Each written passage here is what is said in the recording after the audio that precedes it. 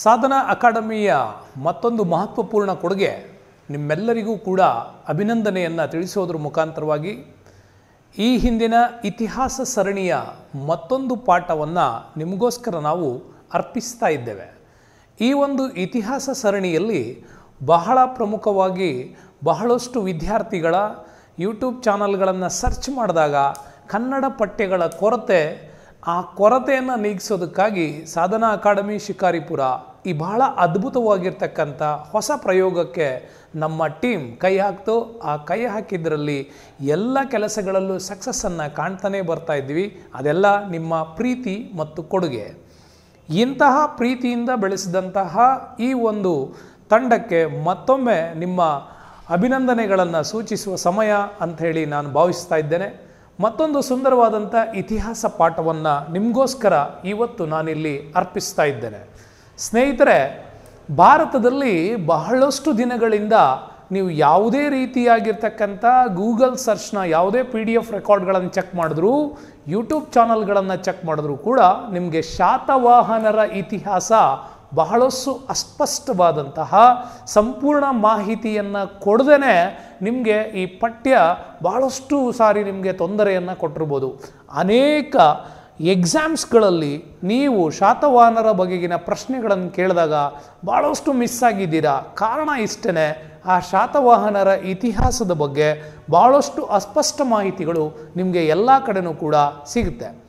ಆದರೆ ಇವತ್ತು ಈ ಪಾಠ ನಿಮಗೋಸ್ಕರವಾದಂತಹ ಭಾಳ ಕ್ಲಾರಿಟಿಯನ್ನು ಹೊಂದಿರತಕ್ಕಂತಹ, ಪರೀಕ್ಷೆಯನ್ನು ಗೆಲ್ಲಲೇಬೇಕು ಅನ್ನೋ ಹಠ ಇರುವವರಿಗೆ ಈ ಇತಿಹಾಸದ ಶಾತವಾಹನರ ಪಾಠ ನಿಮಗೊಂದು ಬಹಳ ಮುಖ್ಯವಾಗಿರ್ತಕ್ಕಂತಹ ಒಂದು ವ್ಯವಸ್ಥೆ. ನೆನ್ಪಿಟ್ಕೊಳ್ಳಿ ಸ್ನೇಹಿತರೆ, ದಕ್ಷಿಣ ಭಾರತದ ಇತಿಹಾಸವನ್ನು ಅಧ್ಯಯನ ಮಾಡುವ ಸಂದರ್ಭದಲ್ಲಿ ಶಾತವಾಹನರ ಇತಿಹಾಸ ಉತ್ತರ ಭಾರತ ಮತ್ತು ದಕ್ಷಿಣ ಭಾರತವನ್ನು ಲಿಂಕ್ ಮಾಡುವಂತಹ ಒಂದು ಶ್ರೇಷ್ಠವಾದಂಥ ಇತಿಹಾಸ ಅಂತ ನಾನು ಅಂದ್ಕೊಳ್ತೀನಿ. ಯಾಕೆ ಲಿಂಕ್ ಮಾಡ್ತದೆ ಅಂತಂದರೆ, ನೀವಿಲ್ಲಿ ಇಸ್ವಿಯನ್ನು ನೋಡ್ಬೋದು. ಕ್ರಿಸ್ತಪೂರ್ವ 235ರಿಂದ ಕ್ರಿಸ್ತಶಕ 225 ಅಂದರೆ ಸುಮಾರು ಕ್ರಿಸ್ತಪೂರ್ವ ಕ್ರಿಸ್ತಶಕ ಎರಡನ್ನು ಲಿಂಕ್ ಮಾಡುವಂತಹ ಬಹಳ ಸುಂದರವಾಗಿರ್ತಕ್ಕಂಥ ಸಾಮ್ರಾಜ್ಯ ಅಂದರೆ ಇದೇನೆ. ಕಾರಣ ಅಂತಂದರೆ, ಆ ಹಿಂದಿನ ಕ್ರಿಸ್ತಪೂರ್ವದ ಘಟನೆಗಳಿಗೂ ಕ್ರಿಸ್ತಶಕದ ಹೊಸ ಬದಲಾವಣೆಗಳಿಗೂ ಒಂದು ಲಿಂಕ್ ಮಾಡ್ತಕ್ಕಂತಹ ಸಾಮ್ರಾಜ್ಯ ಅಂತಂದರೆ ಈ ಶಾತವಾಹನರ ಸಾಮ್ರಾಜ್ಯ ಅಂತ ಹೇಳಿ ನಾನು ಅಂದ್ಕೊಳ್ತೇನೆ. ಇಂತಹ ಶಾತವಾಹನರ ಸಾಮ್ರಾಜ್ಯವನ್ನು ನಾವು ಅಧ್ಯಯನ ಮಾಡಬೇಕು ಅಂತ ಅಂದ್ಕೊಂಡ್ರೆ, ಮೊಟ್ಟ ಮೊದಲನೇದಾಗಿ ಸ್ನೇಹಿತರೆ, ನೀವು ಯಾವುದೇ ಸಾಮ್ರಾಜ್ಯದ ಬಗ್ಗೆ ಅಧ್ಯಯನ ಮಾಡೋದಕ್ಕೆ ಹೊರಟರೂ ಕೂಡ ಮೊದಲು ನೀವು ಅಲ್ಲಿ ತಿಳ್ಕೊಳ್ಬೇಕಾದಂಥ ವಿಚಾರ ಅಂತಂದರೆ, ಈ ಸಾಮ್ರಾಜ್ಯ ಭಾರತದ ಯಾವ ಭಾಗದಲ್ಲಿ ಇತ್ತು ಅನ್ನೋದ್ರ ಬಗ್ಗೆ ಸ್ಪಷ್ಟವಾದ ಮಾಹಿತಿ ನಿಮಗೆ ಇರಬೇಕು. ಹಾಗೆ ಸ್ಪಷ್ಟವಾದ ಮಾಹಿತಿ ಇರಬೇಕು ಅನ್ನೋದಾದರೆ ನೀವು ಮೊದಲು ಈ ಸಾಮ್ರಾಜ್ಯ ಭಾರತದ ಯಾವ ನೆಲೆಯಲ್ಲಿ ಇತ್ತು ಅನ್ನೋದ್ರ ಬಗ್ಗೆ ಸ್ಪಷ್ಟವಾದ ಕಲ್ಪನೆಯನ್ನು ಹೇಳ್ತೀನಿ. ನೋಡಿ, ದಕ್ಷಿಣ ಭಾರತದ ಇತಿಹಾಸವನ್ನು ನೀವು ಅಧ್ಯಯನ ಮಾಡಬೇಕಾದ್ರೆ ಈ ವಿಂಧ್ಯ ಪರ್ವತ ಶ್ರೇಣಿಯಲ್ಲಿ ಅದರ ಕೆಳಭಾಗದಲ್ಲಿ ಹರಿಯುವಂತಹ ಆಂಧ್ರ ಪ್ರದೇಶದವರೆಗೆ ಹರಿತಾ ಇರತಕ್ಕಂಥ ನದಿನೇ ಈ ಗೋದಾವರಿ ನದಿ. ಈ ಗೋದಾವರಿ ನದಿಯ ಮೇಲಣ ಪ್ರದೇಶಗಳೇ ನಮ್ಮ ಇವತ್ತಿನ ಸಾಮ್ರಾಜ್ಯದ ಬಹಳ ಸುಂದರವಾಗಿರ್ತಕ್ಕಂಥ ಕಥೆಯನ್ನು ನಿಮಗಿವತ್ತಿದು ಹೇಳುತ್ತೆ. ನೋಡಿ, ಈ ಶಾತವಾಹನರಲ್ಲಿ ಬಹಳ ಪ್ರಮುಖವಾದಂಥದ್ದು ಇವರ ರಾಜಧಾನಿ ವಿಚಾರ. ನೋಡಿ, ಇವ್ರ ರಾಜಧಾನಿಯನ್ನು 3 ಹೆಸರುಗಳಿಂದನೂ ಕೂಡ ಪ್ರತಿ ಪಠ್ಯಗಳಲ್ಲಿ ಕೊಡಲಾಗಿದೆ. ನೀವು DSCRT ಪುಸ್ತಕವನ್ನು ತೆಗೆದ್ರು, NCERT ಪುಸ್ತಕವನ್ನು ತೆಗೆದ್ರು, ಅಲ್ಲೆಲ್ಲ ಈ 3 ಹೆಸರುಗಳು ನಿಮ್ಮನ್ನು ಯಾವಾಗಲೂ ಸ್ವಲ್ಪ ಕನ್ಫ್ಯೂಸ್ ಮಾಡ್ತಾ ಇರ್ತದೆ. ಆ ಕನ್ಫ್ಯೂಸ್ನ ಸ್ವಲ್ಪ ಸೈಡಿಗಿಟ್ಟು ನೋಡಿ. ಶ್ರೀಕಾಕುಲಂ, ಪ್ರತಿಷ್ಠಾನ, ಪೈಠಾನ್, ಇವು 3 ಕೂಡ ಭಾರತದಲ್ಲಿ ಬಹಳ ಅದ್ಭುತವಾಗಿರ್ತಕ್ಕಂಥ ಸ್ಥಳಗಳು.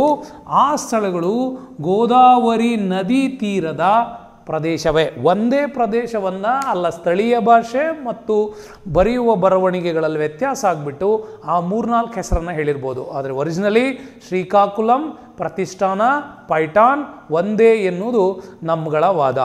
ಆದರೆ ಒಂದು ದೇಶದ ಅಥವಾ ಒಂದು ಸಾಮ್ರಾಜ್ಯದ ಇತಿಹಾಸವನ್ನು ಅಧ್ಯಯನ ಮಾಡಬೇಕು ಅಂತಂದರೆ ಶಾಸನಗಳ ವಿಚಾರ ನೆನ್ಪಿಟ್ಕೊಳ್ಳಿ. ಈ ಸಾಮ್ರಾಜ್ಯಕ್ಕೆ ಭಾಳ ಪ್ರಮುಖವಾದಂತಹ ಶಾಸನಗಳು ಅಂತಂದರೆ 3 ಶಾಸನಗಳು ಇದ್ದಾವೆ. ಈ 3 ಶಾಸನಗಳು ಶಾತವಾಹನರ ಇತಿಹಾಸವನ್ನು ಬಹಳ ಸ್ಪಷ್ಟವಾಗಿ ಹೇಳ್ತವೆ. ಈ 3 ಶಾಸನಗಳೇ ಶಾತವಾಹನರ ಇವತ್ತಿನ ಇತಿಹಾಸವನ್ನು ನಮಗೆ ನಿಮಗೆ ಬಹಳ ಸುಂದರವಾಗಿ ಅಧ್ಯಯನ ಮಾಡೋದಕ್ಕೆ ಅವಕಾಶ ಮಾಡಿಕೊಟ್ಟಿದೆ ಸ್ನೇಹಿತರೆ. ಮೊದಲನೇ ಶಾಸನದ ಬಗ್ಗೆ ಹೇಳ್ತೀನಿ. ನಾನಾಘಟ್ ಶಾಸನ ಅಂತ ಕರಿತೀವಿ. ಈ ನಾನಾಘಟ್ ಶಾಸನವನ್ನು 1ನೇ ಶಾತಕರ್ಣಿ ಇದನ್ನು ಬರೆಸಿದ ಅಂತ ಹೇಳುತ್ತೆ. ನೆನ್ಪಿಟ್ಕೊಳ್ಳಿ, ಪ್ರತಿಯೊಂದು ನಮ್ಮಲ್ಲಿ ಶಕೆಗಳ ಆರಂಭವಾಗುವ ವಿಚಾರ ಇರ್ಬೋದು, ಶಾಸನಗಳನ್ನು ಬರೆಸುವ ವಿಚಾರ ಇರ್ಬೋದು, ಅವರ ಒಂದು ಮಹತ್ತರವಾದ ಸಾಧನೆಯನ್ನು ಪ್ರತಿಬಿಂಬ ಮಾಡುವುದಕ್ಕೋಸ್ಕರವಾಗಿಯೇ ಇವುಗಳನ್ನು ರಚನೆ ಮಾಡ್ತಾ ಇದ್ರು ಸ್ನೇಹಿತರೆ. ಹಾಗಾಗಿ ಇಲ್ಲಿ ನಾನಾಘಟ್ ಶಾಸನ 1ನೇ ಶಾತಕರ್ಣಿ ನಾಗನೀಕಳನ್ನು ಮದುವೆಯಾದ. ಸಾಮಾನ್ಯವಾಗಿ ಕಾಮನ್ನಾಗಿ ಮದುವೆ ಆಗಿದ್ದರೆ ಅಷ್ಟು ಪ್ರಸಿದ್ಧಿ ಆಗ್ತಿರಲಿಲ್ಲ ಈ ಶಾಸನ. ನೆನ್ಪಿಟ್ಕೊಳ್ಳಿ, ಈತ ಶಕಕ್ಷತ್ರಪರ ನಾಗನೀಕಳನ್ನು ಅವರನ್ನು ಸೋಲಿಸಿ ಹೊತ್ಕೊಂಡು ಬಂದು ಮದುವೆ ಆಗಿದ್ದಕ್ಕೋಸ್ಕರ ಈ ಮದುವೆ ಅಷ್ಟೊಂದು ಶ್ರೇಷ್ಠವಾಗುತ್ತೆ. ನೆನ್ಪಿಟ್ಕೊಳ್ಳಿ, ಹೊತ್ಕೊಂಬಂದು ಮದುವೆ ಆಗಿದ್ದಂಥ ಈ ರಾಜನ ಕಾಲದ ಇತಿಹಾಸ ನಮ್ಮ ಭಾರತದಲ್ಲಿ ಭಾಳಷ್ಟು ಫೇಮಸ್ ಆದಂಥ ಅನೇಕ ಕಥೆಗಳನ್ನು ನಿಮ್ಮ ಮುಂದೆ ಓದಿರ್ಬೋದು. ಅದರ ನೆನಪಿಗಾಗಿ 1ನೇ ಶಾತಕರ್ಣಿ ನಾನಾಘಟ್ ಶಾಸನ ತನ್ನ ವಿಜಯ ಮತ್ತು ಅದರ ವಿಚಾರಗಳನ್ನು ತಿಳಿಸ್ತಕ್ಕಂಥ ಶಾಸನ ಇದಾಗಿದೆ ಅಂತ. ಇನ್ನು 2ನೇ ಶಾಸನದ ಬಗ್ಗೆ ಬಹಳ ಸುಂದರವಾಗಿ ನಿಮಗಿದೆ. ನಾಸಿಕ್ನ ಶಾಸನ ಮಹಾರಾಷ್ಟ್ರ ಭಾಗದಲ್ಲಿ ಗೌತಮಿಪುತ್ರ ಶಾತಕರ್ಣಿ ಕೈಗೊಂಡಂತಹ ದಂಡಯಾತ್ರೆಗಳನ್ನು ವಿವರಣೆ ಮಾಡುತ್ತೆ. ಬಟ್ ಈ ನಾಸಿಕ್ ಶಾಸನವನ್ನು ಹೊರಡಿಸೋದವ್ರು ಯಾರು? ಗೌತಮಿ ಶಾತಕರ್ಣಿಯ ತಾಯಿ ಗೌತಮಿ ಬಾಲಶ್ರೀ. ಯಾರು? ಗೌತಮಿ ಬಾಲಶ್ರೀ. ಇವಳು ಈ ಶಾಸನವನ್ನು ಹೊರಡಿಸ್ತಾಳೆ. ಈ ಶಾಸನ ಅತಿ ಶ್ರೇಷ್ಠವಾಗುತ್ತೆ. ಯಾಕೆ? ಒಬ್ಬ ತಾಯಿ ತನ್ನ ಮಗನ ಸಾಧನೆಗಳನ್ನು ತಿಳಿಸ್ಬೇಕು, ಅದು ಶಾಶ್ವತವಾಗಿ ಉಳ್ಕೋಬೇಕು ಅಂತಂದರೆ ಅವಳು ಈ ಕೆಲಸವನ್ನು ಮಾಡಿರ್ತಾಳೆ. ಹಾಗಾಗಿ ಗೌತಮಿ ಪುತ್ರ ಶಾತಕರ್ಣಿಗೆ ನೆನಪಿರಲಿ, ಭಾಳ ಸುಂದರವಾದ ಬಿರುದು ಕೂಡ ಇದೆ. ತ್ರೈ ಸಮುದ್ರ ತೋಯ ಪೀತವಾಹನ, ಶಾತವಾಹನರ ಕುಲ ಪ್ರತಿಷ್ಠಾಪಕ ಅನ್ನುವ ಬಿರುದುಗಳು ಶಾತವಾಹನರ ಕಾಲದಲ್ಲಿ ಇತ್ತು. ಹಾಗಾಗಿ ಗೌತಮಿ ಪುತ್ರ ಶಾತಕರ್ಣಿಯ ತಾಯಿ ಗೌತಮಿ ಬಾಲಶ್ರೀ ಈ ಒಂದು ಶಾಸನವನ್ನು ಹೊರಡಿಸ್ತಾಳೆ. ಅದಾದ ಮೇಲೆ ಸ್ನೇಹಿತರೆ ನೆನಪಿರಲಿ, ಶಾತವಾಹನರ ಮೂಲದ ಬಗ್ಗೆ ಬಹಳ ಪ್ರಮುಖವಾಗಿರುವಂಥ ಕರ್ನಾಟಕದ ಏಕೈಕ ಶಾಸನ ಹಿರೇಹಡಗಲಿ ಶಾಸನ. ಪ್ರಶ್ನೆ ಬಹಳ ಸಾರಿ ಶಾತವಾಹನರ ಬಗ್ಗೆ ನಮಗೆ ದೊಡ್ಡ KS ನಂತಹ ಪರೀಕ್ಷೆಗಳಲ್ಲಿ ಪ್ರಶ್ನೆ ಬರ್ತದೆ. ಶಾತವಾಹನರ ಮೂಲವನ್ನು ವಿವರಣೆ ಮಾಡುವಂತಹ ಕರ್ನಾಟಕದಲ್ಲಿ ದೊರೆತ ಶಾಸನ ಯಾವುದು ಅಂತ ಕೇಳಿದ್ರೆ ಅದು ಹಿರೇಹಡಗಲಿ ಶಾಸನ. ಬಹಳ ಸುಂದರವಾದಂಥ ವಿವರಣೆಯನ್ನು ಕೊಡುತ್ತೆ. ಸೊ ಇಂತಹ ಸುಂದರವಾದ 3 ಶಾಸನಗಳು ಶಾತವಾಹನರ ಇತಿಹಾಸವನ್ನು ನಮಗೆ ಸ್ಪಷ್ಟವಾಗಿ ಹೇಳ್ತವೆ. ನೆನಪಿರಲಿ ಸ್ನೇಹಿತರೆ, ನೆನ್ಪಿಟ್ಕೊಳ್ಳಿ, ಶಾತವಾಹನರ ರಾಜಧಾನಿ ಶ್ರೀಕಾಕುಲಂ, ಪ್ರತಿಷ್ಠಾನ ಪೈಠಾನ್ ಅಂತ ಹೆಸರುಗಳಿಂದ ಕರಿತೀವಿ. ಯಾವ ನದಿಯ ದಡದ ಮೇಲಿತ್ತು ಅನ್ನುವ ಪ್ರಶ್ನೆ ಬಂದರೆ ಅದು ಗೋದಾವರಿ ನದಿ ದಡದ ಮೇಲಿದೆ. ನೆನ್ಪಿಟ್ಕೊಳ್ಳಿ. ಹಾಗೆಯೇ 3 ಶಾಸನಗಳು ಬಹಳ ಸುಂದರವಾಗಿದೆ. ನಾನಾಘಟ್ ಶಾಸನ, ನಾಸಿಕ್ ಶಾಸನ, ಹಿರೇಹಡಗಲಿ ಶಾಸನ. ಈಗ ನಾವು ಮುಂದಿನ ವಿಚಾರವನ್ನು ಹೇಳೋದಾದರೆ, ಶಾತವಾಹನರ ಇತಿಹಾಸವನ್ನು ಕೇವಲ ಶಾಸನಗಳ ಆಧಾರದ ಮೇಲೆ ಹೇಳಲಿಕ್ಕಾಗಲ್ಲ. ಶಾತವಾಹನರ ಇತಿಹಾಸವನ್ನು ಹೇಳುವಂತಹ ಅನೇಕ ಕೃತಿಗಳ ಬಗ್ಗೆನೂ ಕೂಡ ನಾವು ಹೇಳಬೇಕು. ನೋಡಿ, ಒಂದು ಕೃತಿ ಇದೆ, ಗುಣಾಢ್ಯನ ಬೃಹತ್ ಕಥಾ ಅಂತ ಬರುತ್ತೆ. ನೆನ್ಪಿಟ್ಕೊಳ್ಳಿ, ಈ ಗುಣಾಢ್ಯ ಏನಿದ್ದಾನೆ ಈತ ಶಾತವಾಹನರ ದೊರೆ ಅಲ್ಲ. ಸ್ಪಷ್ಟವಾಗಿ ಹೇಳ್ತಾ ಇದ್ದೀನಿ, ಗುಣಾಢ್ಯ ಶಾತವಾಹನರ ದೊರೆ ಅಲ್ಲ.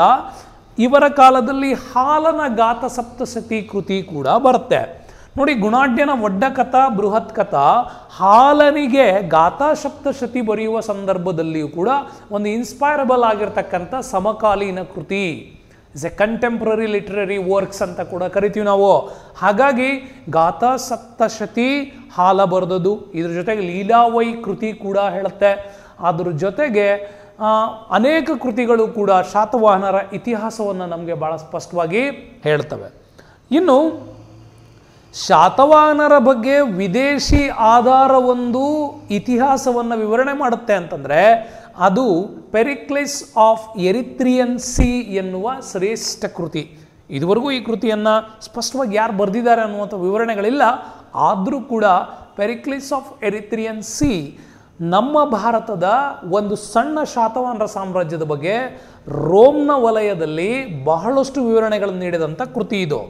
ಹಾಗೆಯೇ ಲೀಲಾವಯಿ ಕೃತಿ ಹೇಳಿದೆ ನಿಮಗೆ, ಇದು ಹಾಲನ ಗಾಥಾ ಸಪ್ತಶತಿಯ ನಂತರ ಬರೆದಂಥ ಕೃತಿ. ಇನ್ನು ನಾಗಾರ್ಜುನ ಬಗ್ಗೆ ನಾವು ಹೇಳಲೇಬೇಕು. ಈ ಕಾಲದ ಸಮಕಾಲೀನ ಅರಸ ನಾಗಾರ್ಜುನ ಮಾಧ್ಯಮಿಕ ಸೂತ್ರವನ್ನು ಬರೀತಾರೆ. ಇವನನ್ನು ಭಾರತದ ಐನ್ಸ್ಟೀನ್ ಅಂತ ಕರಿತೀವಿ. ಭಾರತದ ಐನ್ಸ್ಟೀನ್ ನಾಗಾರ್ಜುನ. ಸೊ ಇವನನ್ನು ಕೂಡ ಮಾಧ್ಯಮಿಕ ಸೂತ್ರ ಹಾಗೂ ಶತಸಹಸ್ರಿಕ ಅನ್ನುವ ಕೃತಿ ಇವ್ರ ಕಾಲದ ಶ್ರೇಷ್ಠ ಕೃತಿ ಅಂತ ಕೂಡ ಕರಿತೀವಿ.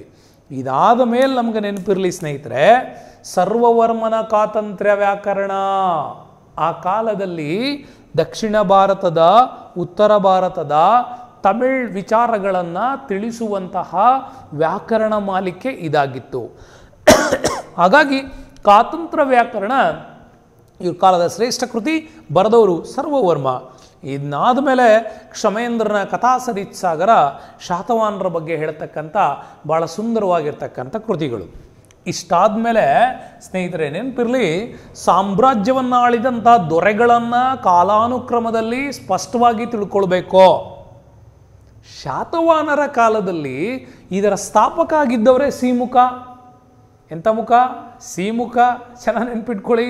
ಅದಾದ್ಮೇಲೆ ಬಂದವನು ಕೃಷ್ಣ ಆದ್ಮೇಲೆ 1ನೇ ಶಾತಕರ್ಣಿ, ಅದಾದ್ಮೇಲೆ 2ನೇ ಶಾತಕರ್ಣಿ, ಹಾಲ, ಗೌತಮಿ ಪುತ್ರ ಶಾತಕರ್ಣಿ, ವಸಿಷ್ಠ ಪುತ್ರ ಪುಲಮಾಯಿ, ಯಜ್ಞಶ್ರೀ ಶಾತಕರ್ಣಿ. ಸ್ನೇಹಿತರೆ ನೆನಪಿರ್ಲಿ, ಸಿಮುಖ ಅಂತಂದ್ರೆ ಈ ವಂಶದ ಸ್ಥಾಪಕ.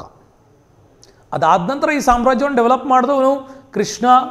1ನೇ ಶಾತಕರ್ಣಿ, 2ನೇ ಶಾತಕರ್ಣಿ, ಹಾಲ, ಗೌತಮಿ ಪುತ್ರ ಶಾತಕರ್ಣಿ, ವಸಿಷ್ಠ ಪುತ್ರ ಪುಲಮಾಯಿ, ಅದಾದಮೇಲೆ ಕೊನೆಯ ದೊರೆಯಾಗಿ ಕಾಣಿಸ್ಕೊಂಡವನೇ ಯಜ್ಞಶ್ರೀ ಶಾತಕರ್ಣಿ ಅಂತ ಕೂಡ ಹೇಳ್ತೀವಿ.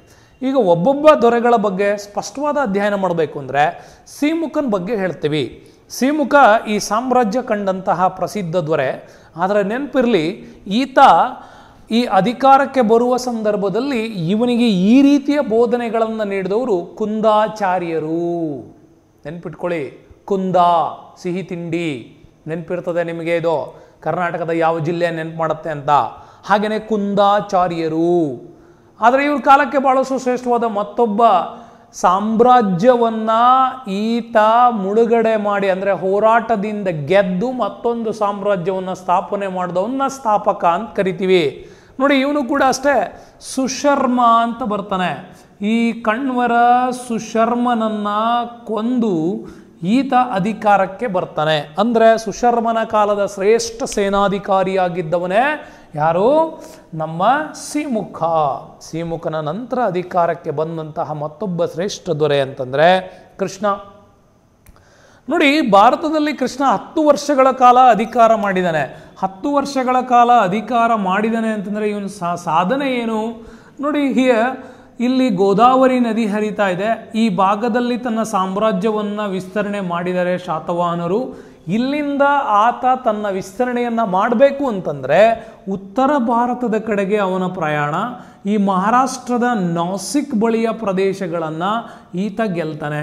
ಹಾಗೆ ನಾಸಿಕ್ ಪ್ರದೇಶದ ಬಳಿಗೆ ಗೆಲ್ಲೋದ್ರಿಂದ ಈತ ಇಲ್ಲಿಯವರೆಗೆ ಶಾತವಾಹನರ ಸಾಮ್ರಾಜ್ಯವನ್ನು ಆತ ವಿಸ್ತರಣೆ ಮಾಡ್ದ ಅನ್ನೋದು ಕೂಡ ಹೇಳುತ್ತೆ. ಹೀಗೆ ಸಾಮ್ರಾಜ್ಯದ ವಿಸ್ತರಣೆ ಇವ್ರ ಕಾಲದಲ್ಲಿ ಆಗತ್ತೆ. ಸೊ ನೆನ್ಪಿಟ್ಕೊಳ್ಳಿ ಸ್ನೇಹಿತರೆ, ಗೋದಾವರಿ ನದಿ ತೀರದಿಂದ ಆರಂಭಗೊಂಡ ಇವರ ಸಾಮ್ರಾಜ್ಯದ ವಿಸ್ತರಣೆ ಕೃಷ್ಣನ ಕಾಲಕ್ಕೆ ನಾಸಿಕ್ ಮಹಾರಾಷ್ಟ್ರದವರೆಗೂ ಕೂಡ ಆತ ವಿಸ್ತಾರವನ್ನು ಮಾಡ್ತಾ ಹೋಗ್ತಾರೆ. ಇಷ್ಟು ವಿಸ್ತಾರಗೊಂಡಂತಹ ಸಾಮ್ರಾಜ್ಯವನ್ನು ಮತ್ತೆ ಮುನ್ನಡೆಸ್ಕೊಂಡು ಹೋದವನೇ ಅವರ ಮುಂದಿನ ದೊರೆ 1ನೇ ಶಾತಕರ್ಣಿ. ಈ 1ನೇ ಶಾತಕರ್ಣಿಗೆ ದಕ್ಷಿಣ ಪಥಪತಿ ಅನ್ನುವ ಬಿರುದು ಕೂಡ ಇತ್ತು. ಈತ ನಾಗರಿಕಳನ್ನು ಮದುವೆಯಾದ ಅನ್ನುವ ಕಾರಣಕ್ಕೋಸ್ಕರ, ಶಕ ಕ್ಷತ್ರಪರನ್ನು ಸೋಲಿಸಿದ ಅನ್ನೋ ಕಾರಣಕ್ಕೋಸ್ಕರವಾಗಿ ಈ ನಾನಾಗಢ್ ಶಾಸನವನ್ನು ಸಾಧನೆ ಮಾಡ್ತಾರೆ. ಆದರೆ ಇವ್ರ ಕಾಲದಲ್ಲಿ ಮತ್ತೊಬ್ಬ ಶ್ರೇಷ್ಠ ದೊರೆ ಅಂತಂದರೆ 2ನೇ ಶಾತಕರ್ಣಿ. ಇವನ ಬಗ್ಗೆ ನಾವು ಯಾಕೆ ಚೆನ್ನಾಗಿ ತಿಳ್ಕೋಬೇಕು ಅಂತಂದರೆ, 2ನೇ ಶಾತಕರ್ಣಿ ಇಲ್ಲಿ ಸಾಮ್ರಾಜ್ಯವನ್ನು ವಿಸ್ತರಣೆ ಮಾಡ್ತಾನೆ. ಯಾವ ಭಾಗದಲ್ಲಿ? ಈಗ ಆಲ್ರೆಡಿ ಈ ಸಾಮ್ರಾಜ್ಯ ಗೋದಾವರಿ ನದಿ ತೀರದಿಂದ ಅಭಿವೃದ್ಧಿಗೊಂಡಂಥ ಈ ಸಾಮ್ರಾಜ್ಯ ಕೃಷ್ಣನ ಕಾಲದಲ್ಲಿ ಇನ್ನೂ ಹೆಚ್ಚಿಗೆ ಆಗತ್ತೆ. ಅಲ್ಲಿಂದ 1ನೇ ಶಾತಕರ್ಣಿ ಮಧ್ಯ ಭಾರತವನ್ನು ಗೆಲ್ತಾನೆ. ಆದರೆ ಈತ ಪೂರ್ತಿ ಮಾಳ್ವಾ ಪ್ರಸ್ಥಭೂಮಿ. ನೆನ್ಪಿಟ್ಕೊಳ್ಳಿ, ಈ ಮಾಳ್ವಾ ಪ್ರಸ್ಥಭೂಮಿ ತುಂಬ ಫಲವತ್ತಾದ ಪ್ರದೇಶ ಆಗಿತ್ತಿದು. ಕಾರಣ ಇದು ನರ್ಮದಾ ನದಿ ತೀರದ ಮೇಲ್ಭಾಗದಲ್ಲಿದ್ದಂತಹ ಪ್ರದೇಶ. ಈ ನರ್ಮದಾ ನದಿ ತೀರದ ಮೇಲ್ಭಾಗವನ್ನು ಮಾಳ್ವಾ ಅಂತ ಕರಿತೀವಿ. ನರ್ಮದಾ ನದಿಯ ಕೆಳಭಾಗವನ್ನು ನಾವು ದಕ್ಕನ್ ಅಂತ ಕರಿತೀವಿ. ಈ ದಕ್ಕನ್ ಪ್ರದೇಶದ ಮೇಲಿಗಿಂತ ಹೆಚ್ಚಾಗಿ ಮಾಳ್ವಾ ವಲಯಗಳನ್ನು ಗೆಲ್ಲಬೇಕಾಗಿತ್ತು. ಹಾಗಾಗಿ ಈ ಪೂರ್ತಿ ಸಾಮ್ರಾಜ್ಯ ಇದಿಷ್ಟನ್ನು ಅಭಿವೃದ್ಧಿ ಮಾಡಿದವನು 2ನೇ ಶಾತಕರ್ಣಿ. ಹಾಗಾಗಿ ನಮಗೆ ಪ್ರಶ್ನೆ ಇಲ್ಲೇ ಬರ್ತದೆ, 2ನೇ ಶಾತಕರ್ಣಿ ಬಗ್ಗೆ ಕೇಳುವ ಪ್ರಶ್ನೆ ಯಾವಾಗಲೂ ಕೂಡ ಏನು ಅಂತಂದರೆ, ಅಶ್ವಮೇಧ ಯಾಗವನ್ನು ಆಚರಿಸಿದ ಶಾತವಾಹನರ ದೊರೆ ಯಾರು ಅಂತ. ಶಾತವಾಹನರ ದೊರೆ ಯಾರು ಅಂದರೆ ಭಾಳಷ್ಟು ಜನ ಕನ್ಫ್ಯೂಸ್ ಆಗಿ ಪ್ರಸಿದ್ಧ ದೊರೆ ಗೌತಮಿಪುತ್ರ ಶಾತಕರ್ಣಿ ಬಗ್ಗೆ ಬರೆದದ್ದುಂಟು. ದಯವಿಟ್ಟು ಅಲ್ಲ, 2ನೇ ಶಾತಕರ್ಣಿ ಈ ಸಾಮ್ರಾಜ್ಯದಲ್ಲಿ ಅಶ್ವಮೇಧ ಯಾಗವನ್ನು ಮಾಡ್ತಾನೆ. ಯಾಕೆ ಅಂತಂದರೆ ಮಧ್ಯ ಭಾರತವನ್ನು ಪೂರ್ಣ ಆತ ಗೆದ್ದವನು. ಅದಾದ ನಂತರ ಹಾಲ ತನ್ನ ದಂಡಯಾತ್ರೆಯಲ್ಲಿ ಆತ ಸಿಲೋನ್ವರೆಗೆ ದಂಡಯಾತ್ರೆಯನ್ನು ಮಾಡಿದ ಅನ್ನುವ ವಿವರಣೆಗಳಿದೆ. ಆದರೆ ಸಿಲೋನ್ನ ಅನುರಾಧಾಪುರ ಪ್ರದೇಶಗಳನ್ನು ಗೆದ್ದದ್ದು, ಅಧಿಕಾರದಲ್ಲಿದ್ದದ್ದು, ಇದ್ಯಾವುದಕ್ಕೂ ವಿವರಗಳಿಲ್ಲ. ಆದರೆ ಒಂದು ಕೃತಿ ಆಗಲೇ ನಾನು ಹೇಳಿದೆ, ನನಗೆ ಲೀಲಾವಯಿ ಅನ್ನುವ ಕೃತಿ ಆ ಕಾಲದ ಶ್ರೇಷ್ಠ ವಿವರಣೆಗಳನ್ನು ನಮಗದು ನೀಡ್ತಾ ಇದೆ. ಏನು ವಿವರಣೆ ಹೇಳುತ್ತೆ? ಈ ಲೀಲಾವಯಿ ಕೃತಿ ಹಾಲ ಸಿಲೋನ್ನವರೆಗೆ ದಂಡಯಾತ್ರೆಯನ್ನು ಮಾಡ್ದ ಅನ್ನುವ ವಿವರಣೆಗಳು ಆ ಕೃತಿಯಲ್ಲಿದೆಯೇ ವಿನಃ ಅಲ್ಲಿಂದ ಎಷ್ಟು ಮಟ್ಟದ ಸಾಧನೆಗಳಾಯಿತು ಅನ್ನುವ ವಿಚಾರ ಮಾತ್ರ ಅದರಲ್ಲಿ ಇಲ್ಲ. ಆದರೆ ಹಾಲನ ಬಗ್ಗೆ ಪ್ರತಿ ಸಾರಿ ಬಹಳಷ್ಟು ಸುಂದರವಾದ ಪ್ರಶ್ನೆಗಳು ಈ 3ರಲ್ಲೇ ಇರ್ತದೆ. ಗಾಥಾ ಸಪ್ತಶತಿ ಎನ್ನುವ ಕೃತಿ ಯಾವ ಭಾಷೆಯಲ್ಲಿತ್ತು ಅಂತ ಕೇಳ್ತಾರೆ ಸ್ನೇಹಿತರೆ. ಪ್ರಾಕೃತ ಭಾಷೆಯಲ್ಲಿತ್ತು. ದಕ್ಷಿಣ ಭಾರತದಲ್ಲಿ ಅವಾಗ ತುಂಬ ಫೇಮಸ್ ಆಗಿದ್ದಂತಹ ಬ್ರಾಹ್ಮಿ ಲಿಪಿಗಳಲ್ಲಿ ಪ್ರಾಕೃತ ಭಾಷೆ ಕೂಡ ಒಂದು. ಅದನ್ನು ಚೆನ್ನಾಗಿ ನೆನ್ಪಿಡ್ಕೋಬೇಕು. ಸತ್ಯಶೈ ಅನ್ನುವುದು ಮತ್ತೊಂದು ಹಾಲನ ಕೃತಿ. ಜೊತೆಗೆ ಗುಣಾಢ್ಯ ಬೃಹತ್ ಕಥವನ್ನು ಪೈಶಾಚಿ ಭಾಷೆಯಲ್ಲಿ ಬರೀತಾನೆ. ಇದರ ಸಮಕಾಲೀನ ಕೃತಿ ಅಂತ ನಾನು ನಿಮ್ಗೆ ಹೇಳಿದೆ. ಲೀಲಾವಯಿ ಕೂಡ ಅಷ್ಟೇ ಸಿಲೋನ್ನ ದಂಡಯಾತ್ರೆಯನ್ನು ವಿವರಣೆ ಮಾಡುವಂತಹ ಕೃತಿ ಅಂತ. ಅದಾದಮೇಲೆ ಶಕ ಕ್ಷತ್ರಪರ ದಾಳಿಯನ್ನು, ಮಧ್ಯ ಭಾರತದಿಂದ ಆಗ್ತಿದ್ದಂತಹ ದಾಳಿಯನ್ನು ಈತ ನಿಯಂತ್ರಿಸಿದ. ನೆನ್ಪಿಟ್ಕೊಳ್ಳಿ, ವಿಂಧ್ಯ ಪರ್ವತಗಳನ್ನು ದಾಟಿ ಆಗ ಆಗ್ತಿದ್ದಂಥ ಬಹುದೊಡ್ಡ ದಾಳಿ ಅಂದರೆ ಈ ಶಕ ಕ್ಷತ್ರಪರ ದಾಳಿ. ಅಂತಹ ದಾಳಿಗಳನ್ನೆಲ್ಲ ನಿಯಂತ್ರಿಸಿದ ಏಕೈಕ ದೊರೆ ಅಂತಂದರೆ ಹಾಲನ ಬಗ್ಗೆ ಹೇಳ್ತೀವಿ. ಹಾಗಾಗಿ ಹಾಲ ಈ ವಿಚಾರದಲ್ಲಿ ತುಂಬ ಫೇಮಸ್ ಸ್ನೇಹಿತರೆ. ಒಂದು, ಆತ ಶ್ರೀಲಂಕಾದವರೆಗೆ ದಂಡಯಾತ್ರೆಯನ್ನು ಕೈಗೊಂಡದ್ದು. ಇನ್ನೊಂದು, ಶಕ ಕ್ಷತ್ರಪರು ನಾರ್ತ್ ಇಂಡಿಯಾದಿಂದ ಆಗ್ತಿದ್ದಂಥ ದಾಳಿಯನ್ನು ನಿಲ್ಲಿಸಿದ್ದು ಆ ಕಾಲದ ಶ್ರೇಷ್ಠ ಸಾಧನೆಗಳಲ್ಲಿ ಒಂದು ಅಂತ ಹೇಳ್ಬೋದು. ಇದಾದಮೇಲೆ ನಮಗೆ ಎವರ್ಗ್ರೀನ್ ಪ್ರಶ್ನೆ ಯಾವಾಗಲೂ ಕೂಡ ಗೌತಮಿಪುತ್ರ ಶಾತಕರ್ಣಿ ಬಗ್ಗೆನೇ ಇರ್ತದೆ. ಈ ಗೌತಮಿಪುತ್ರ ಶಾತಕರ್ಣಿ ಏನು ಮಾಡ್ದ? ಉತ್ತರ ಭಾರತದವರೆಗೆ ತನ್ನ ಸಾಮ್ರಾಜ್ಯವನ್ನು ಹೆಚ್ಚಿಸ್ಕೋಬೇಕು ಅನ್ನೋ ಆಸೆ. ಈ ಹಿಂದೆ ಹಾಲ ಎಕ್ಸ್ಟೆಂಡ್ ಮಾಡಿದ್ದಂಥ ಸಾಮ್ರಾಜ್ಯವನ್ನು ಈತ ನಹಪಾಣನನ್ನು ಸೋಲಿಸಿದ ಅಂತ ಬರುತ್ತೆ. ಈ ನಹಪಾಣ ಯಾರು? ಈ ಮೂಲದಲ್ಲಿ ಆಳ್ವಿಕೆ ಮಾಡ್ತಿದ್ದಂಥ ಬ್ಯಾಕ್ಟ್ರಿಯನ್ ಮೂಲದ ದೊರೆ. ಸೊ ಈ ನಹಪಾಣನ ಸಾಮ್ರಾಜ್ಯವನ್ನು ಗೆಲ್ಲಬೇಕಾಗಿತ್ತು. ಹಾಗಾಗಿ ಅಲ್ಲಿಯವರೆಗೂ ಕೂಡ ತನ್ನ ಸಾಮ್ರಾಜ್ಯವನ್ನು ವಿಸ್ತರಣೆ ಮಾಡ್ದ ಅಂತ ಹೇಳುತ್ತೆ. ಅಂದರೆ ಇವತ್ತಿನ ಯಾವ ಪ್ರದೇಶ? ಸೌರಾಷ್ಟ್ರ, ಗುಜರಾತ್, ಬಲೂಚಿಸ್ತಾನ್ ಒಳಗೊಂಡಂತಹ ಪ್ರದೇಶ ಈ ಭಾಗ. ಜೊತೆಗೆ ಕೊಂಕಣದವರೆಗೂ ಕೂಡ ಅವನ ಆಧಿಪತ್ಯ ಇತ್ತು. ಹಾಗಾಗಿ ಈ ಇಷ್ಟು ಆಧಿಪತ್ಯವನ್ನು ಒಳಗೊಂಡಂತಹ ಸಾಮ್ರಾಜ್ಯ. ನೆನ್ಪಿಟ್ಕೊಳ್ಳಿ ಸ್ನೇಹಿತರೆ, ಈ ಸೌರಾಷ್ಟ್ರ, ಗುಜರಾತ್, ಬಲೂಚಿಸ್ತಾನ್ ಹಾಗೂ ಕೊಂಕಣ ಇಷ್ಟು ಪ್ರದೇಶಗಳ ಆಧಿಪತ್ಯವನ್ನು ಹೊಂದಿದ್ದವನೇ ನಹಪಾಣ. ಇಂಥ ನಹಪಾಣನನ್ನು ಸೋಲಿಸಿದ್ದು ಕೂಡ ಇವನ ಶ್ರೇಷ್ಠ ಸಾಧನೆ. ಹಾಗಾಗಿನೇ ಒಂದು ಕಡೆ ಹೇಳಲ್ಪಡ್ತಾರೆ ಗೌತಮಿಪುತ್ರ ಶಾತಕರ್ಣಿಗೆ ತ್ರೈ ಸಮುದ್ರ ತೋಯ ಪೀತವಾಹನ ಅಂತಂದರೆ 3 ಸಮುದ್ರಗಳ ನೀರನ್ನು ಕುಡಿದ ಕುದುರೆಯನ್ನು ಕಟ್ಟಿದ್ದ ಅಂತ. ಅಂದರೆ ಸಮುದ್ರದ ನೀರೆಲ್ಲ ಕುಡಿಯಲ್ಲ ಸ್ನೇಹಿತರೆ ಕುದುರೆಗಳು, ಆದರೂ ನೆನಪಿರಲಿ 3 ಸಮುದ್ರಗಳವರೆಗೆ ತನ್ನ ಸಾಮ್ರಾಜ್ಯದ ಮೇರೆಗಳನ್ನು ವಿಸ್ತರಿಸಿದ್ದ ಅಂತ ಹೇಳೋದಕ್ಕೋಸ್ಕರ ಈ ಒಂದು ಬಿರುದನ್ನು ಕೂಡ ಕೊಡ್ತಾರೆ. ನೆನಪಿರಲಿ, ಇವನಿಗೆ ಇನ್ನೊಂದು ಸುಂದರವಾದ ಬಿರುದಿತ್ತು, ಶಾತವಾಹನರ ಕುಲ ಪ್ರತಿಷ್ಠಾಪಕ ಅಂತ ಕರೀತಾರೆ. ಅಂದರೆ ಈ ಸಾಮ್ರಾಜ್ಯ ಬಹಳಷ್ಟು ಪ್ರಸಿದ್ಧಿಗೆ ಬರೋದಕ್ಕೆ ಅದನ್ನು ಮತ್ತೊಮ್ಮೆ ಈ ಸಾಮ್ರಾಜ್ಯದ ಪುನರ್ನಿರ್ಮಾಣ ಆಯಿತು ಅಂತ ಕೂಡ ಇಲ್ಲಿ ಹೇಳ್ತಾರೆ. ಸೊ ಮುಂದಿನ ವಿಚಾರ, ವಸಿಷ್ಠ ಪುತ್ರ ಪುಲಮಾಯಿ ಈ ಕಾಲದ ಮತ್ತೊಬ್ಬ ಶ್ರೇಷ್ಠ ದೊರೆ. ಇವನಿಗೆ ಆಂಧ್ರ ರಾಜ ಅನ್ನುವ ಬಿರುದು ಕೂಡ ಇತ್ತು. ಇವನನ್ನು ಯಾಕೆ ಅಧ್ಯಯನ ಮಾಡಬೇಕು ಅಂತಂದರೆ, ಭಾರತದಲ್ಲಿ ಅಮರಾವತಿ ಬೌದ್ಧ ಸ್ತೂಪವನ್ನು ನಿರ್ಮಿಸಿದಂಥ ದೊರೆ ರುದ್ರದಾಮನ್, ಆ ಕಾಲದ ಕ್ಷತ್ರಪರ ಮತ್ತೊಬ್ಬ ದೊರೆ ರುದ್ರದಾಮನ್ ಪ್ರಸಿದ್ಧವಾದವನು. ಅವರ ಶಕರ ಸಮಕಾಲೀನ ದೊರೆ ರುದ್ರದಾಮನ್ನ ಕಾಲದವನು ಅನ್ನೋ ಕಾರಣಕ್ಕೋಸ್ಕರವಾಗಿ ಇವನನ್ನು ಅಧ್ಯಯನ ಮಾಡ್ತೀವಿ. ಕಾರಣ ಅಂದರೆ ಅಮರಾವತಿ ಬೌದ್ಧ ಸ್ತೂಪ ಈ ಕಾಲದವರೆಗೂ ಕೂಡ ಅತಿ ಸುಂದರವಾದ ವಾಸ್ತುಶೈಲಿಯನ್ನು ಇದು ಹೊಂದಿತ್ತು ಅಂತ ಹೇಳಬಹುದು. ಇನ್ನು ನಮ್ಮ ಕೊನೆಯ ವಿಚಾರಕ್ಕೆ ಬರ್ತಾ ಇದ್ದೀವಿ, ರಾಜನ ವಿಚಾರ. ಯಜ್ಞಶ್ರೀ ಶಾತಕರ್ಣಿ ಈ ವಂಶದ ಕೊನೆಯ ದೊರೆ. ಆದರೆ ಇವನ ಬಗ್ಗೆ ಬಹಳ ಒಳ್ಳೆ ಪ್ರಶ್ನೆಗಳು ಪ್ರತಿ ಬಾರಿ ಬರ್ತಾ ಇದೆ. ಕಾರಣ ಇಷ್ಟೇ, ಅರಿಕಮೇಡು ಎನ್ನುವಂತಹ ಶ್ರೇಷ್ಠ ಬಂದರಿನಲ್ಲಿ ದೊರೆತ ಶಾತವಾಹನರ ಕಾಲದ ನಾಣ್ಯಗಳು ರೋಮ್ನವರೆಗೆ ವ್ಯಾಪಾರವನ್ನು ಮಾಡ್ತಾಯಿದ್ರು ಅಂತ ವಿವರಗಳನ್ನು ಕೊಡೋದ್ರ ಜೊತೆಗೆ ಆ ನಾಣ್ಯಗಳ ಮೇಲೆ 2 ಚಿತ್ರಗಳನ್ನು ಈತ ಮುದ್ರಿಸಿದ್ದ ಅನ್ನುವ ವಿಚಾರ. ಆ 2 ಚಿತ್ರಗಳು ನೋಡಿ, ಹಡಗಿನ ಚಿತ್ರ ಮತ್ತು ಮೀನಿನ ಚಿತ್ರ. ಈ 2 ಚಿತ್ರಗಳು ನಾಣ್ಯಗಳ ಮೇಲೆ ಆತ ಪ್ರಿಂಟ್ ಮಾಡ್ತಾ ಇದ್ದ. ಹಾಗೆ ನಮಗೆ ಪ್ರಶ್ನೆ ಕೇಳೋದು ಅದನ್ನೇ, ಶಾತವಾಹನರ ಕಾಲದ ಹಡಗು ಮತ್ತು ಮೀನಿನ ಚಿತ್ರಗಳನ್ನು ಹೊಂದಿದ ನಾಣ್ಯಗಳನ್ನು ಮುದ್ರಿಸುತ್ತಿದ್ದ ದೊರೆ ಯಾರು ಅಂತಂದರೆ ಯಜ್ಞಶ್ರೀ ಶಾತಕರ್ಣಿ. ನಮಗೆ ಅವು ಎಲ್ಲಿ ದೊರೆಯಲ್ಪಟ್ಟು ಅಂತಂದರೆ ಅರಿಕಮೇಡು ಅನ್ನುವಂತಹ ಬಂದರಿನ ಮೂಲದಲ್ಲಿ ಇವುಗಳು ದೊರೆತು ಅಂತ. ಆದರೆ ಇಷ್ಟೊಂದು ಸುಂದರವಾಗಿದ್ದಂಥ ಸಾಮ್ರಾಜ್ಯ ಕೊನೆಗೊಮ್ಮೆ ಅವನತಿ ಕಾಣುತ್ತೆ. ಕಾರಣ ಇಷ್ಟೇ, ಉತ್ತರ ಭಾರತದಲ್ಲಿ ಶಕರು ಪ್ರಬಲರಾಗ್ತಾ ಬರ್ತಾರೆ, ಇವ್ರ ಮೇಲೆ ದಾಳಿ ಮಾಡ್ತಾರೆ. ದಕ್ಷಿಣ ಭಾರತದ ಕದಂಬರ ದಾಳಿ ಆಗತ್ತೆ, ಇನ್ನು ಪಲ್ಲವರ ದಾಳಿ ಕೂಡ ಆಗತ್ತೆ. ಹೀಗೆ ಪಲ್ಲವರ ದಾಳಿ, ಕದಂಬರ ದಾಳಿ, ಶಕರ ದಾಳಿಯಿಂದಾಗಿ ಈ ಸಾಮ್ರಾಜ್ಯ ಅವನತಿಯನ್ನು ಕೂಡ ಹೊಂದತ್ತೆ. ಇಷ್ಟೆಲ್ಲ ನಾವು ತಿಳ್ಕೊಂಡ್ಮೇಲೆ ಶಾತವಾಹನರ ಕಾಲದ ಆಡಳಿತದ ಸಿಸ್ಟಮನ್ನು ಕೂಡ ಚೆನ್ನಾಗಿ ನಾವು ತಿಳ್ಕೋಬೇಕು. ಈ ಸಾಮ್ರಾಜ್ಯವನ್ನು ಬಹಳ ಮೌರ್ಯರ ಆಡಳಿತ ಪದ್ಧತಿಯಲ್ಲೇ ಇದನ್ನು ವಿಭಜನೆ ಮಾಡಲಾಗಿತ್ತು. ಇಡೀ ಸಾಮ್ರಾಜ್ಯದ ವಿಭಜನೆಯನ್ನು ಬಹಳ ಪ್ರಮುಖವಾಗಿ ಜನಪದ ಕಾನ್ಸೆಪ್ಟ್ ತುಂಬ ಚೆನ್ನಾಗಿ ನೆನಪಿರಲಿ. ಸಾಮ್ರಾಜ್ಯದ ನಂತರ ಜನಪದವನ್ನು ಮಾಡ್ತಾಯಿದ್ರು. ಈ ಜನಪದದ ನಂತರ ಬಂದದ್ದು ನಮ್ಮಲ್ಲಿ ಆಹಾರಗಳನ್ನಾಗಿ ವಿಭಾಗ ಮಾಡೋದು. ಇದರ ನಂತರ ವಿಷಯಗಳನ್ನಾಗಿ ವಿಭಾಗ ಮಾಡ್ತಾಯಿದ್ರು. ವಿಷಯಗಳ ನಂತರ ನಿಗಮಗಳಾಗಿ ವಿಭಾಗ ಮಾಡ್ತಾಯಿದ್ರು. ಇವರ ಕೊನೆಯ ಆಡಳಿತ ಘಟಕವೇ ಗ್ರಾಮ.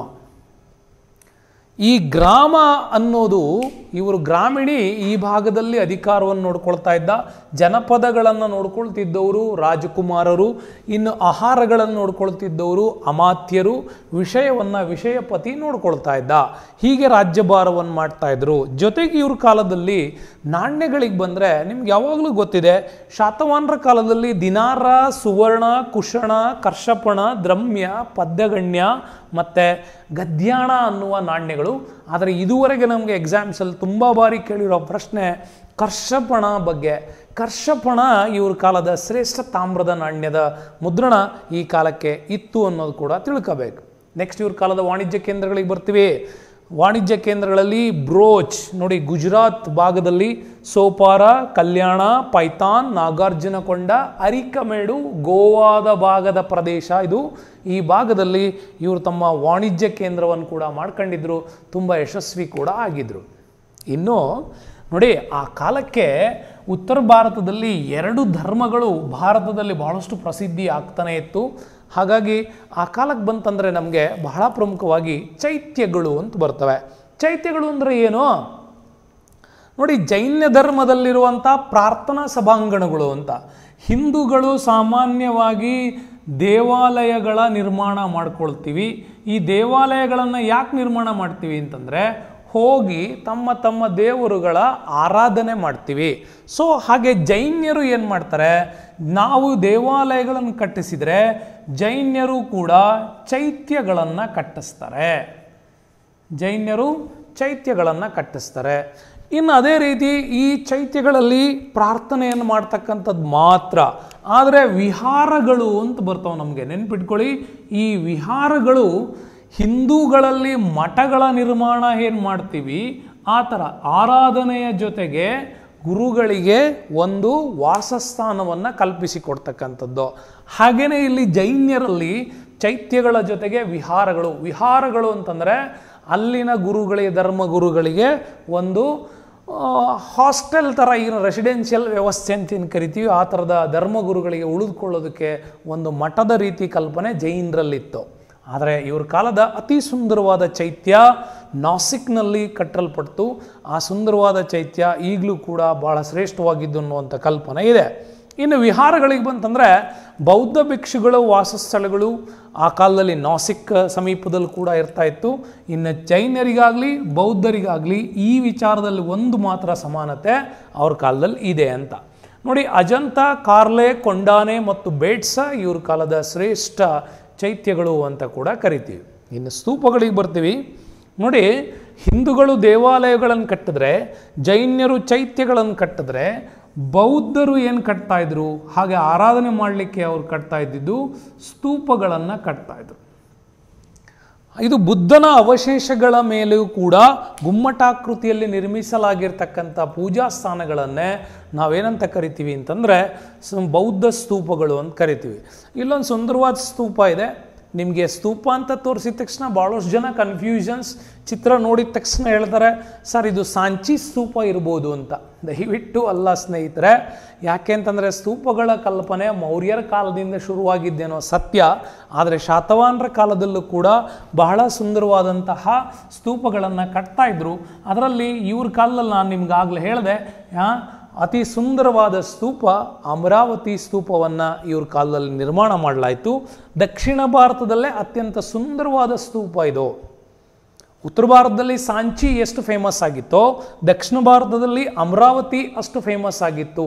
ಅಮರಾವತಿ ಸ್ತೂಪದಲ್ಲಿ ಒಂದು ವಿಶೇಷತೆ ಏನಿತ್ತು ಅಂತಂದರೆ ಸ್ತೂಪಗಳಲ್ಲಿ ಆರಾಧನೆ ಇರ್ತಾ ಇತ್ತು, ಆದರೆ ಜಾತಕ ಕಥೆಗಳನ್ನು ಮೊಟ್ಟ ಮೊದಲ ಬಾರಿಗೆ ದೇವಸ್ಥಾನಗಳಲ್ಲಿ ಕೆತ್ತಲ್ಪಟ್ಟಂಥ ವಿವರಣೆಗಳು ಕೂಡ ನಮಗಿಲ್ಲಿ ಸಿಗತ್ತೆ ನೋಡಿ. ಬೌದ್ಧರ ಬಗ್ಗೆ ನಾವು ಓದಬೇಕಾದ್ರೆ ಗಾಂಧಾರ ಮತ್ತು ಮಥುರಾದ ಬಗ್ಗೆ ಚೆನ್ನಾಗಿ ತಿಳ್ಕೊಳ್ಳೇಬೇಕು. ಕಾರಣ ಅಂತಂದರೆ ಇವು ಭಾರತದಲ್ಲಿ ಬುದ್ಧನನ್ನು ಭಾಳ ಸುಂದರವಾಗಿ ತೋರಿಸಿದಂತಹ ಎರಡು ಕಲಾಶೈಲಿಗಳು ಅಂತ ಕರಿತೀವಿ.